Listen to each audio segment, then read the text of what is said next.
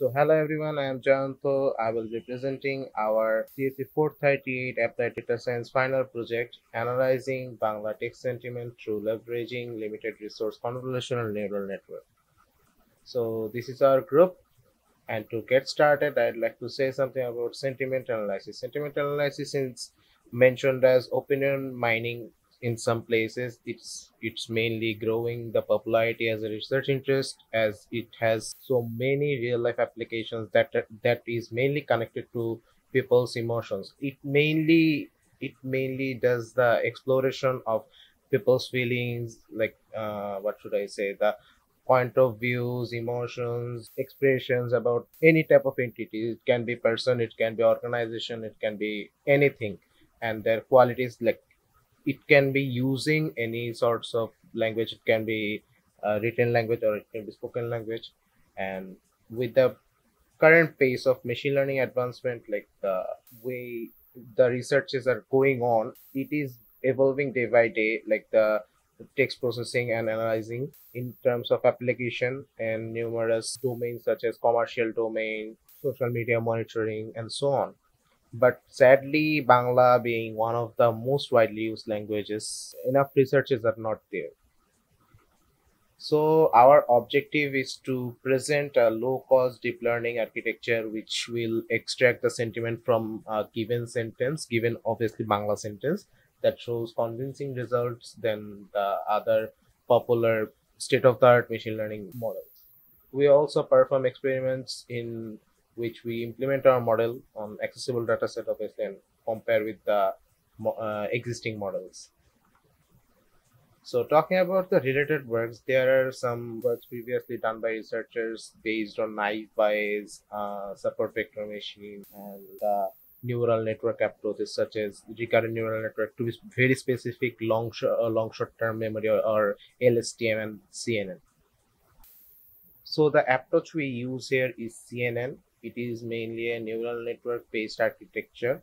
So it has some layers which processes a given data and finds out the output based on the data.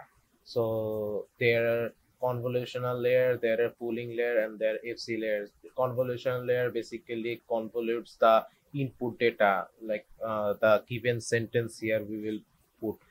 These convolutional and pooling part basically does the feature extraction, and then the FC layer or fully connected layer does the classification part, which mainly helps us to classify the given sentence, that if the sentence is what should I say, positive or negative or neutral, and so on.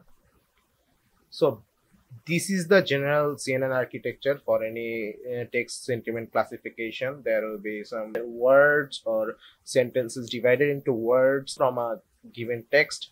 There will be embedding layer depending on those texts, and then that layer will go to the convolutional layer.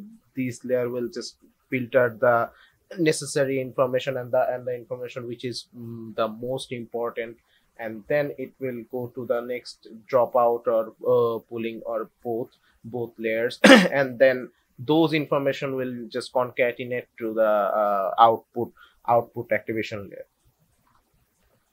So this is basically the workflow of our project, where we start with getting the raw data set, and then we analyze the data, we pre-process the data, then we get the clean data from all the pre-processing, and then we input those clean data to our model. But before working with our model, we just split the data set in three parts: training, validation, and test.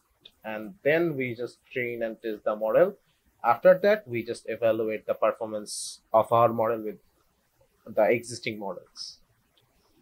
To start, we need text preprocessing because there will be just sentences after sentences in the data set, but we need to transfer those sentences into words and just remove the special punctuations of the from the sentence, because it will otherwise cause the model to perform bad.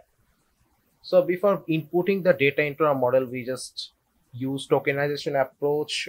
Tokenization basically does transform the data into numbers, and then we convert those tokens into sequences. Just as you can see here, there is given a word তারা কোথায় যারা বলেছিল হাতুর সিংহ বনাম বাংলাদেশের খেলা.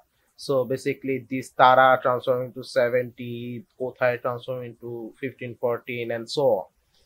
Then we just do padding in the sequence for better understanding for the model. So basically you can see it is in total an array of 100 elements. After that, to get started with the methodology, our primary goal was to have a lower number of parameters with higher accuracy and F1 score, which is basically two of the measurement matrices available for this task. So these for these measurement matrices, higher the value, the better, obviously.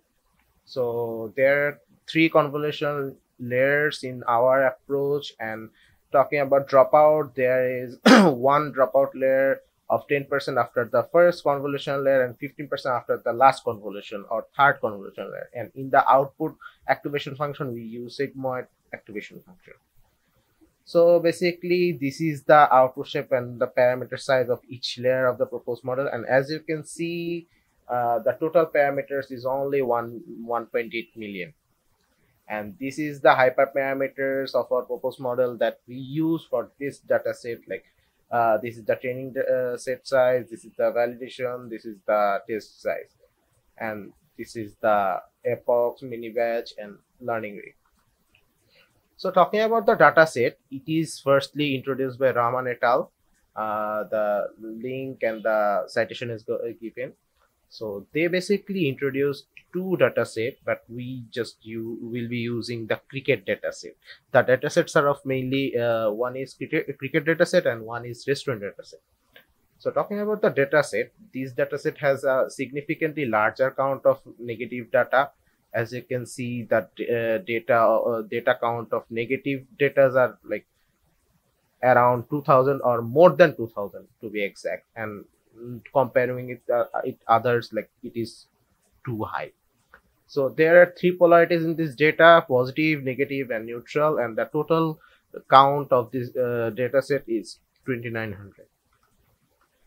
And now talking about the results, our proposed approach gains an 82.75% accuracy, 0.78 precision, 0.69 recall, and 73% F1 score, which is actually the highest of the existing all the existing tested machine learning approaches. And these are the figures of our accuracy and the model of our proposed neural net. So basically, while doing this work, we faced a bit of a challenge. There are a less number of research works in Bangla natural language processing.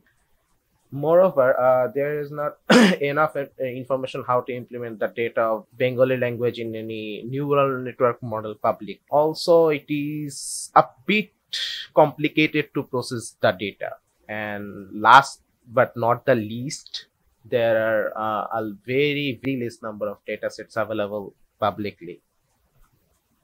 So as our future work, we are trying to do aspect-based sentimental analysis. Aspect-based sentimental analysis mainly does opinion mining, but it mainly categorizes the data by aspect and identify the sentiment based on the aspect. It helps us to get unbiased experience for a customer-centric experience. And also we are trying to create a new balanced data set related to sentimental analysis, specifically aspect-based sentimental analysis. And all the resources are given in these links. So thank you for watching.